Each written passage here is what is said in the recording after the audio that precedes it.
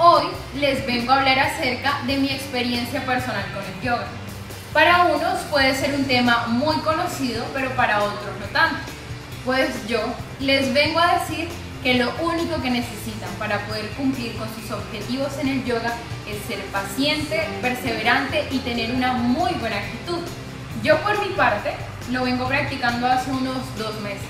El primer mes lo hice de una manera muy espontánea, relajada.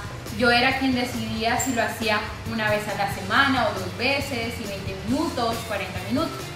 Pero el segundo mes, este mes, me atreví a cumplir un reto. Estoy practicando 5 días por semana y 40 a 50 minutos por día. Al llegar de la universidad le dedico mi tiempo, aprendo a organizarlo y creo que he recibido muy buenos resultados. He mejorado en mi elasticidad, en mi fuerza, he tonificado mi cuerpo, aunque no se nota, siento que lo he hecho. He mejorado mi forma de respirar, he aprendido a calmar y sentar mis emociones. Creo que es una práctica muy completa. Te ayuda tanto en tu parte espiritual como en tu parte física.